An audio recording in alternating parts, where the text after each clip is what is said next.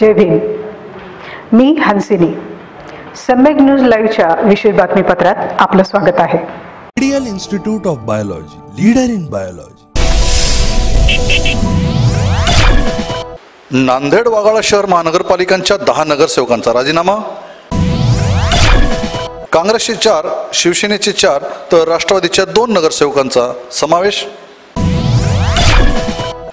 शिवसेना नगरसेवक तुलजेश यादव यांची राजीनामा देणाऱ्या नगरसेवकांवर खरमरीत टीका। आता बातम्या विस्ताराने।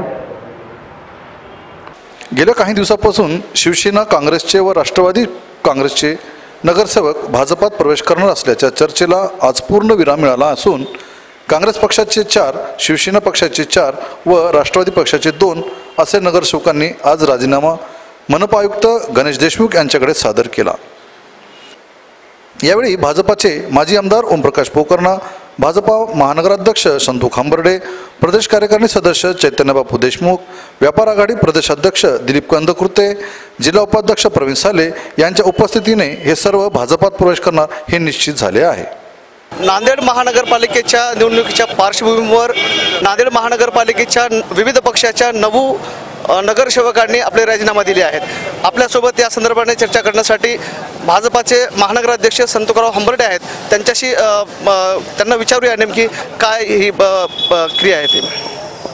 आज खरं म्हणजे अतिशय आनंदाचा दिवस आहे। दिवसभरात महानगरपालिकेची निवडणुका तोंडावर असताना 13 नगरसेवकांनी राजीनामे महापालिकेत दिले आहेत आणि त्यांचं आमच्या पक्षाशी बोलणं सुद्धा झालं आहे की ते आमच्या पक्षात येणार आहेत। त्यांचा प्रवेश 16 तारखेला दुपारी 2 वाजता मुंबई इथे होणार आहे।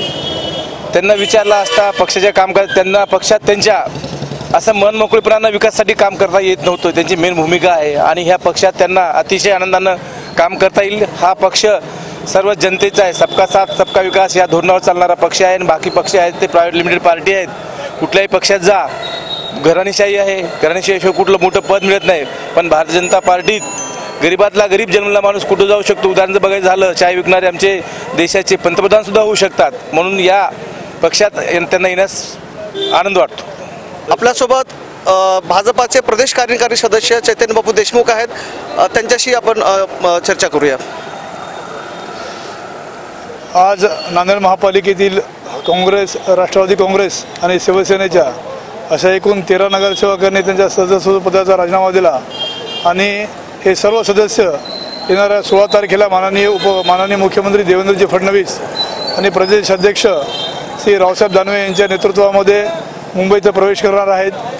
महापालिका नांदेडची निवडणूक ही भारतीय जनता पार्टी विकासाच्या मुद्द्यावर लढविणार आहे आणि विकासाच्या मुद्द्यावरच ह्या सर्व नगरसेवकांनी आपल्या पक्षपदाचा राजीनामा देऊन भारतीय जनता पार्टीमध्ये प्रवेश करायचं निश्चित केलं आहे।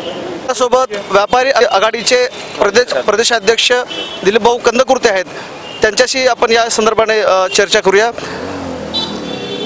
आज विविध पक्षाचे 13 नगरसेवक आज आणि राजीनामा दिलेला आहे आणि ते भाजपमध्ये लवकरच प्रवेश करणार आहेत।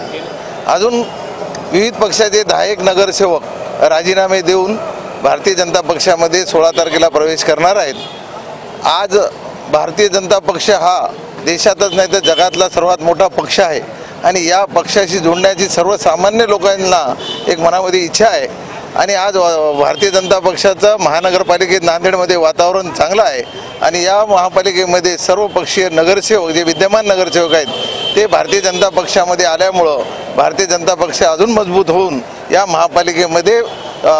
महापालिकेवर सत्ता आणल्याशिवाय राहणार नाही आणि आमचा भारतीय जनता पक्षाचा महापौर होईल याचा आम्हाला विश्वास आहे आणि या सर्व आलेल्या नगरसेवकाला मी शुभेच्छा देतो आणि त्यांचे आभार मानतो। धन्यवाद। आपल्यासोबत आता भाजपा जिल्हा उपाध्यक्ष प्रवीणभाऊ साले आहेत। एक अनुभवी भाजपाचे ज्येष्ठ नेते म्हणून जिल्ह्यात त्यांच्याकडे पाहिलं जातं। या संदर्भाने आपण त्यांच्याशी बोलूया। प्रवीणभाऊ, नेमकं काय नीती असणार आहे या निवडणुकीमध्ये आणि या सर्व प्रक्रियेबद्दल आपलं काय मत आहे? संपूर्ण देशामध्ये नरेंद्र मोदींच्या माध्यमातून जी लाट आली, देशात परिवर्तन झालं, प्रदेशात परिवर्तन झालं, पण नांदेड एकमेव जिल्हा असा होता जो भाजपला फार कधी अनुकूल राहिला नाही। त्यामुळे भारतीय जनता पार्टीने ही भूमिका स्वीकारली की की जे म्हणून विविध पक्षातले नाराज असलेले नेते आपल्या पक्षात आले पाहिजेत आणि पक्ष मोठा झाला पाहिजे आणि प्रत्येक कार्यकर्त्याच्या आयुष्यामध्ये आपल्या पक्षाचा आपल्या डोळ्यासमोर विस्तार होणे ही आनंदाची बाब आहे. 1997ला आणि 2002मध्ये झालेल्या महापालिकेच्या निवडणुकीत माझी पत्नी नगरसेवक होती, पण 7 नगरसेवकापेक्षा जास्त आकडा आमचा कधी वाढू शकला नाही. थोडक्यामध्ये उपमहापौर पद आम्ही हरलो आणि युतीचा एकदा महापौर 97 साली झाला होता, पण त्यानंतर आम्हाला इथे संधी मिळाली नाही. आता जी बजबज पुरी माजलेली आहे, जो भ्रष्टाचार माजलेला आहे, जी एकाधिकारशाही चालू आहे, जी गुंडशाही, जी घराणेशाही, जी कंत्राटदाराची मनमानी सुरू आहे, या सगळ्याला उत्तर काय आहे तर आम्ही सगळ्यांनी एकत्र झालं पाहिजे. गैर काँग्रेसी म्हणून जे लोक आहेत समाजात काम करणारे त्या सगळ्यांनी भारतीय जनता पार्टीत आलं पाहिजे असा आमचा आग्रह होता आणि त्याला आता प्रचंड प्रतिसाद मिळतोय. जनतेने ज्या लोकांना स्वीकारलं, जी नगरसेवक म्हणून काम करत होती अशी लोक पक्षाकडे आली तर निश्चितच आमचा जनाधार वाढणार आहे आणि तो जनाधार वाढवण्याचा आमचा प्रयत्न राहिला आहे. त्या प्रयत्नाला आम्हाला यश मिळतंय, ह्याच्यात आम्हाला निश्चितच फार मोठा आनंद आहे.